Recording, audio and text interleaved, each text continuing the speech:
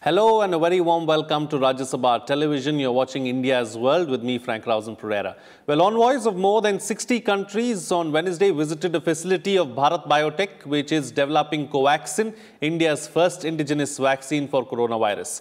After landing in Hyderabad by a special Air India flight, the ambassadors and high commissioners reached the Genome Valley on the city's outskirts to visit Bharat Biotech and Biological E.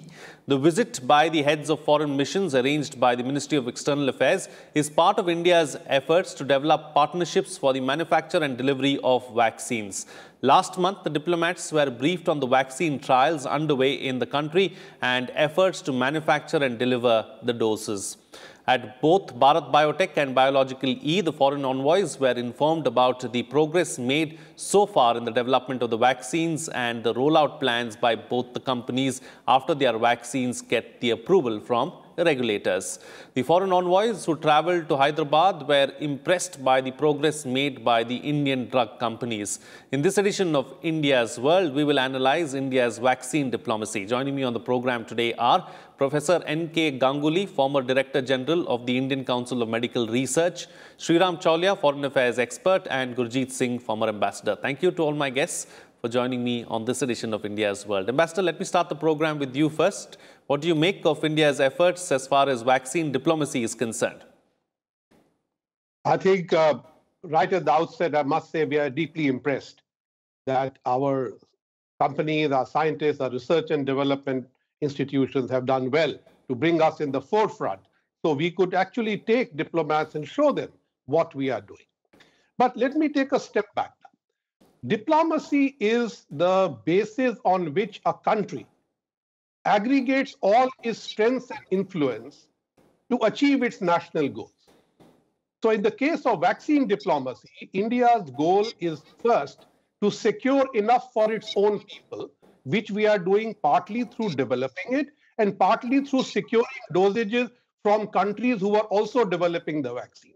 So I think Indian diplomacy has been quite successful, and we are the country which has placed the largest number of orders, 2 billion doses, to bring it in.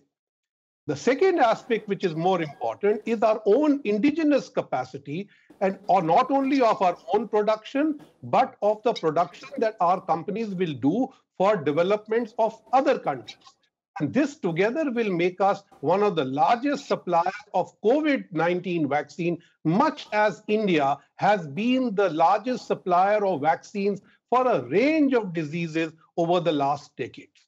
This puts us in a very strong position. The third aspect, I think, which is important is India's multilateral positions that we have, for instance, undertaken with COVAX, with Gavi, and with the WTO to make sure that the distribution of these vaccines is not hogged only by the rich countries and the rich developing companies, but is more democratically spread out among countries who may not be able to afford this very quickly. So I think that is the format I see India's vaccine diplomacy. Absolutely. So, Professor Ganguly, let me bring you into the picture now. Since we are here, since we are talking about how India has been extremely successful as far as vaccine in the past are concerned. So, let's focus on what are India's strengths when we look at vaccine development. Actually, India supplies is a major supplier of many vaccine around the world. Like world's 80% measles vaccine goes out from India. Africa's total meningococcal vaccine need, quadrivalent meningococcal vaccine need goes out from India. The rubella vaccine for entire South America goes out from India. And rotavirus vaccine, etc. Some of the new vaccines, India are in the forefront.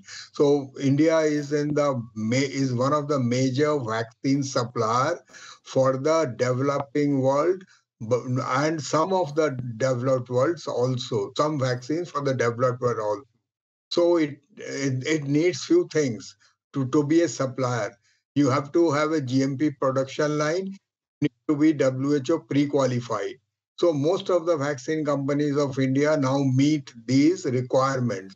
And it is reassuring if the people are brought over here and they see that India is a GMP producer and what are the timelines, because as it was said, you have to book the vaccines in advance. so that you get supply.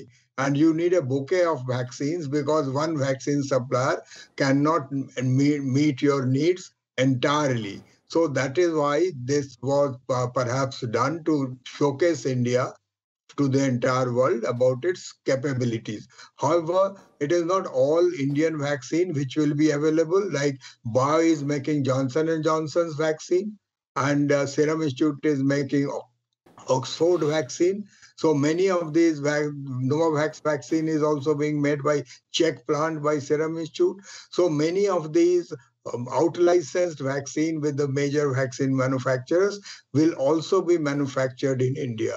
So in conclusion, this was a very wise step which was done because it is important that India will become a major vaccine hub for the world, and it is good that they come themselves and see our facilities and also get the timeline of production, because if you don't do this you may lag behind. My last word is this: like many of the imports will also happen, like America took only 100 million, although it booked for about 500 600 million doses for Pfizer. So it has got a spare capacity. And as I have seen today, that Pfizer can also sell in India and distribute in India. So with this, I will stop my comments. Okay, all right. Professor, for putting that into perspective for us and telling us, seeing is believing at the end of the day, and that's what India is doing, showing all the envoys really what is it that we are capable of, and they can see for themselves and, make note of what it is that we are doing. All right, so Sriram Chalya, as far as India is concerned, would you say that this is a major opportunity to impress the world? Yes, definitely, Frank.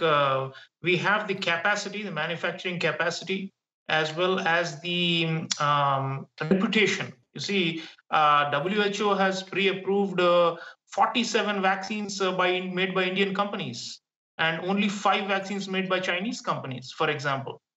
So this is a race. It is a kind of a vaccine internationalism. So one is a vaccine nationalism, where countries are not willing to share their technology for the betterment of the world. But Prime Minister Narendra Modi believes in vaccine internationalism. So, of course, we are trying to secure at least enough supplies for 60% of our domestic population, so that we get that herd immunity or whatever, and we are safe. But on the other hand, we have the capacity and the will to manufacture a lot more than what we need domestically. So that's where, it's a soft power enhancement tool, in that sense, because like colleagues mentioned, there is, a lot of demand for Indian medicines because of 2 reasons: safety and efficacy. And by developing country standards, we have done very well. In fact, it's not wrong to call Hyderabad the vaccine capital of the world, or India as the pharmacy of the world. So we are a medical superpower in that sense. We have a lot of incoming flows of people for medical tourism, for affordable healthcare here, but also we export not only vaccines, even cures.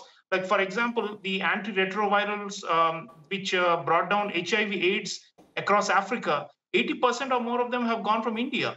So Indian generic drugs actually were game changers for Africa.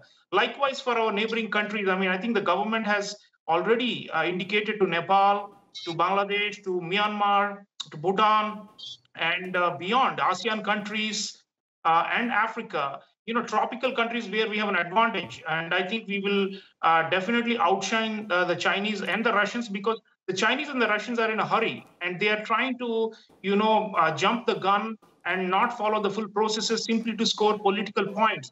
You have, Frank, a situation where the Chinese inoculated their own citizens, more than 1 million of them, without conducting full even phase 3 trials. So India is a more responsible country. What we are saying, Prime Minister has said, is we are doing this for all humanity. And definitely the virus did not originate with us. We are creating the solution to the problem. The Chinese were the ones who started the problem in the first place.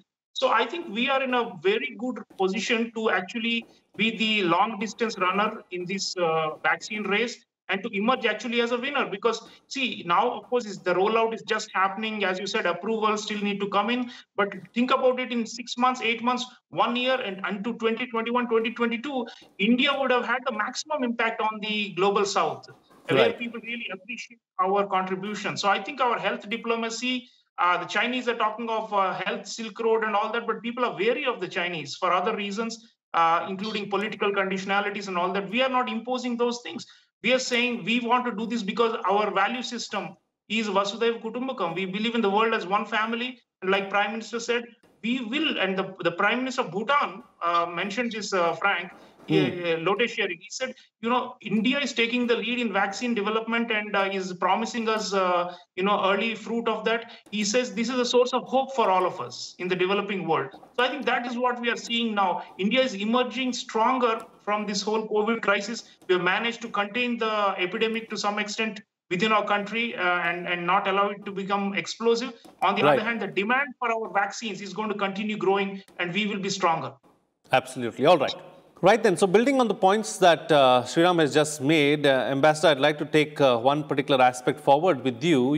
As far as the COVID situation is concerned, right from the beginning, India has played a very important role, be it, hydroxychloroquine then when we thought that, it was going to be a great cure, or be it remdesivir or any of these other drugs. India has played a lead and has also been open about, discussing these matters with the world and also providing solutions. I think that is the salient point of India's COVID-related diplomacy to ameliorate the situation. And this is the heart that Prime Minister Modi, I think, often speaks about, the heart of Indian diplomacy. So while on one hand, our message to our neighborhood is that when we are going to look after our people, we are also going to deal with you and look after you. The second is immediate beyond the neighborhood, for instance, ASEAN or Africa.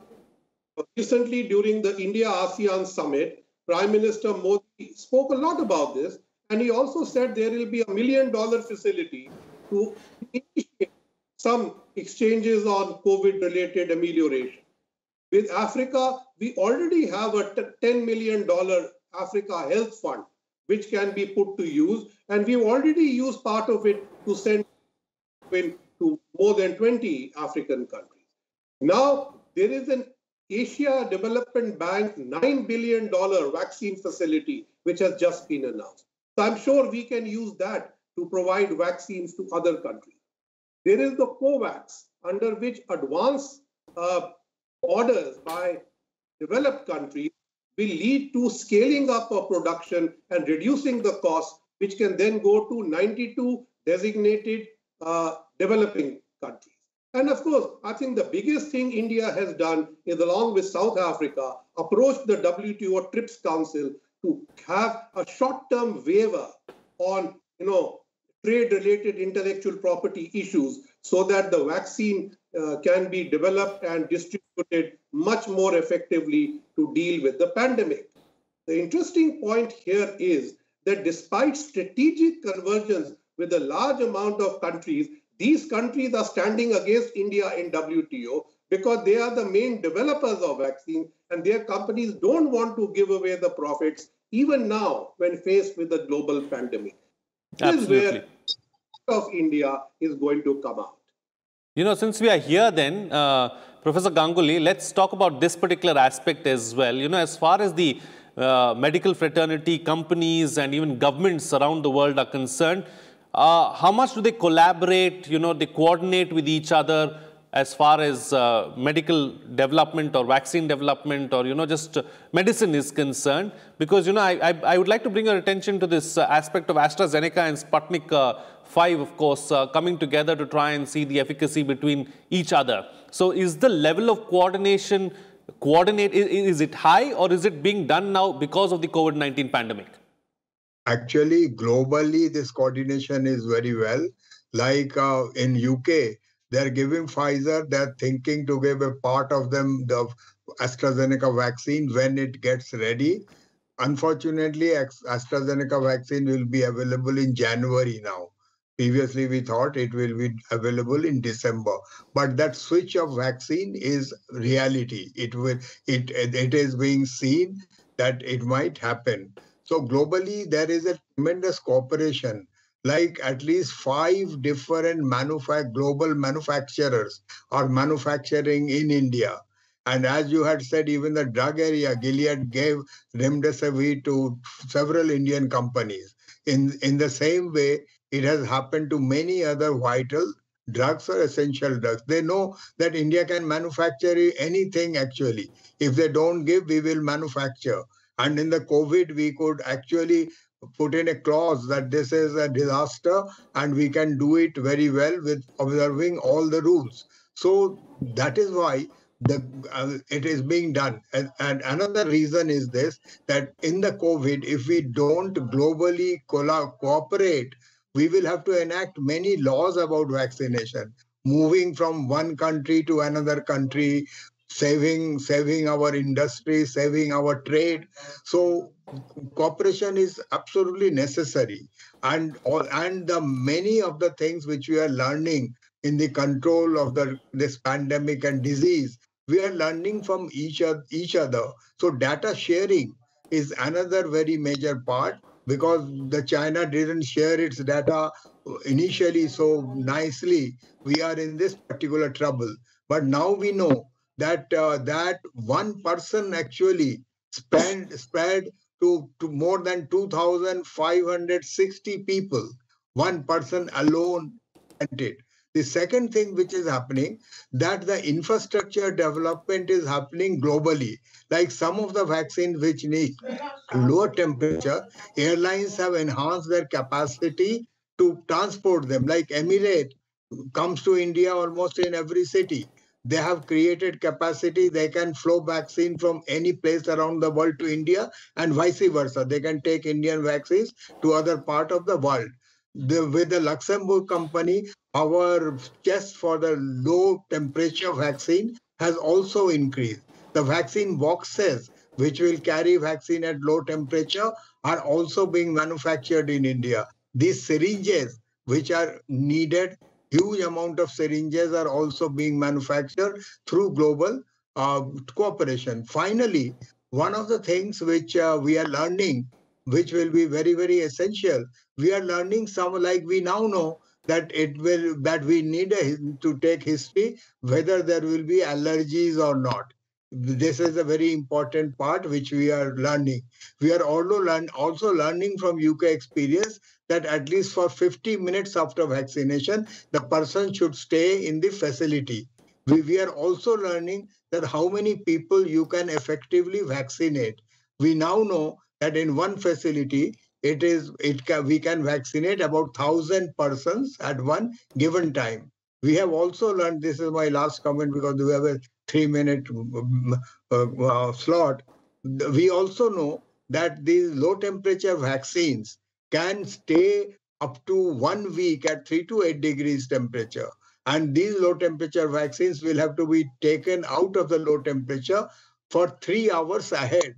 So huge number of information which is being shared between us actually is going to benefit us tremendously. We have also learned from the process of the by the FDA, UK FDA, US FDA, and other FDAs, that how careful we should be to really approve a vaccine, and what should be the label claim.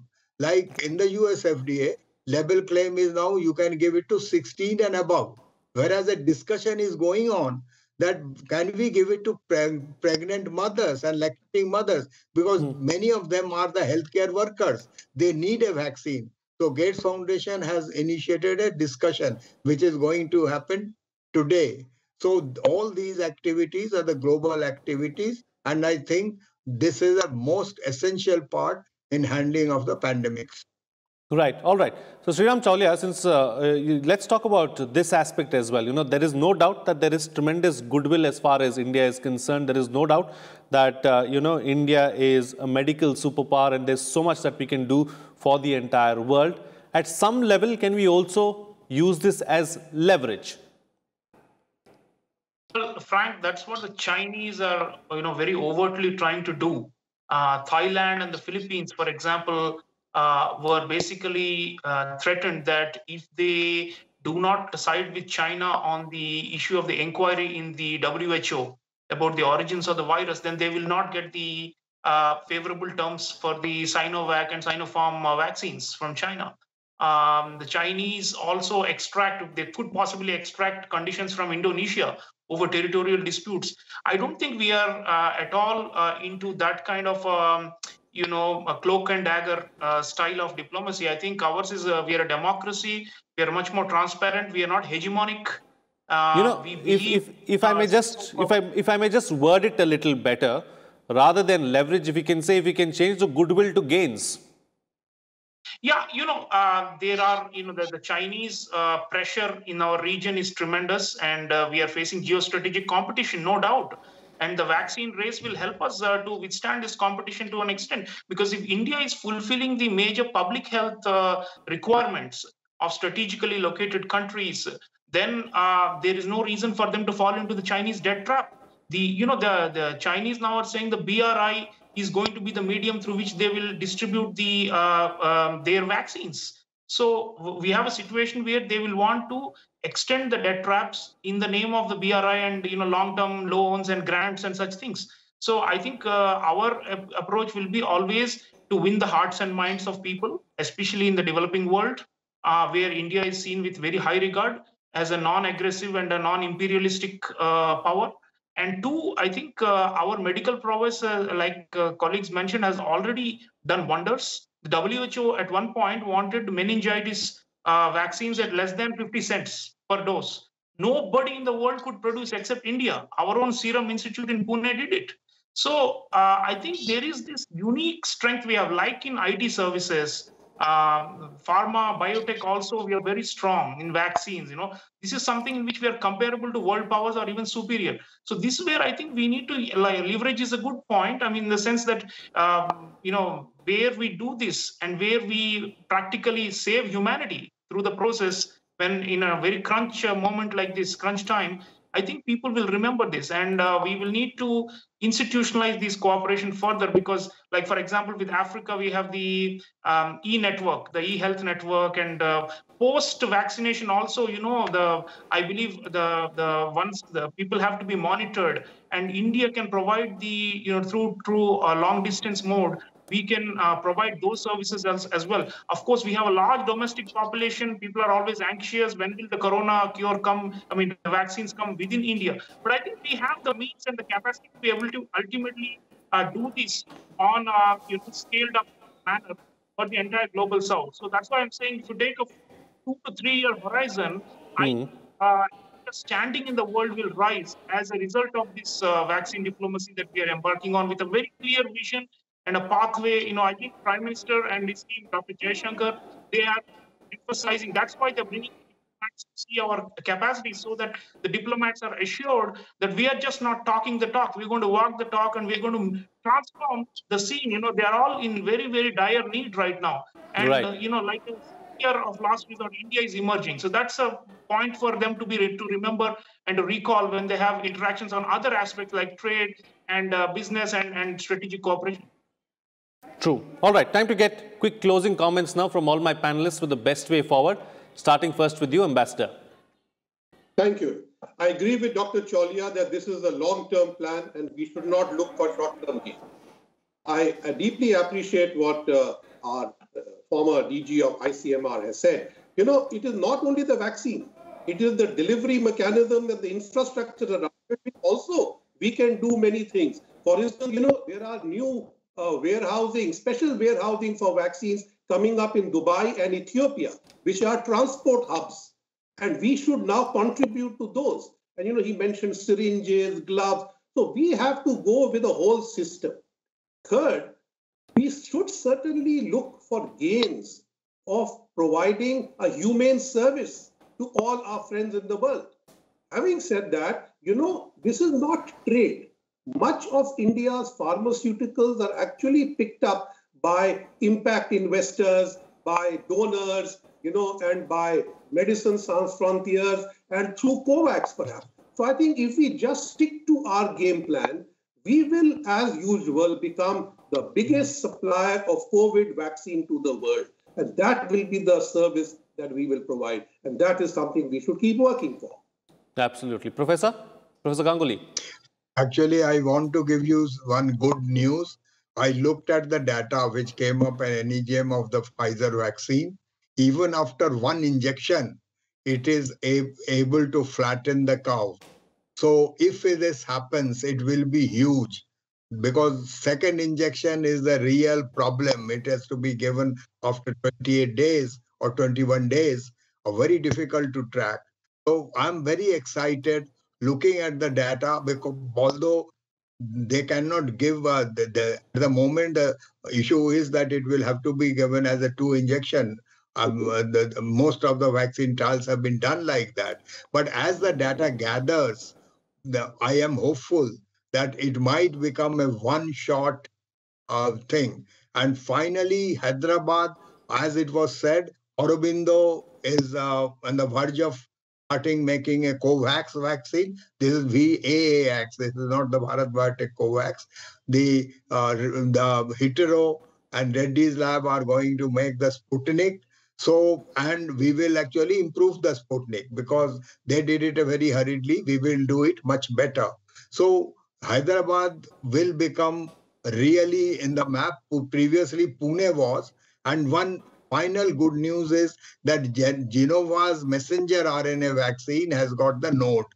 And as I know, and we appeared in your TV together with Sanjay Singh, as we know, that likely Genova's messenger RNA vaccine will not be that temperature sensitive.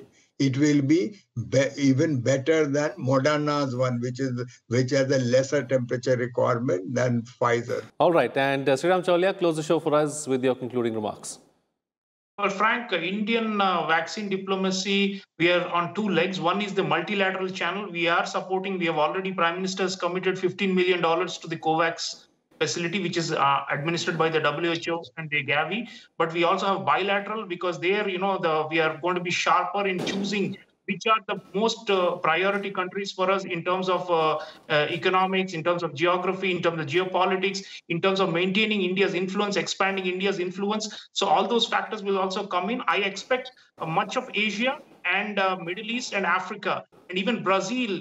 In Brazil, they have had a controversy with the Chinese vaccine trials there. We expect these large developing countries, even in Latin America, to come forward and use our expertise to overcome this global crisis. So India, Prime Minister has always said, is a Vishwa Guru. We believe that we have something to give to the world.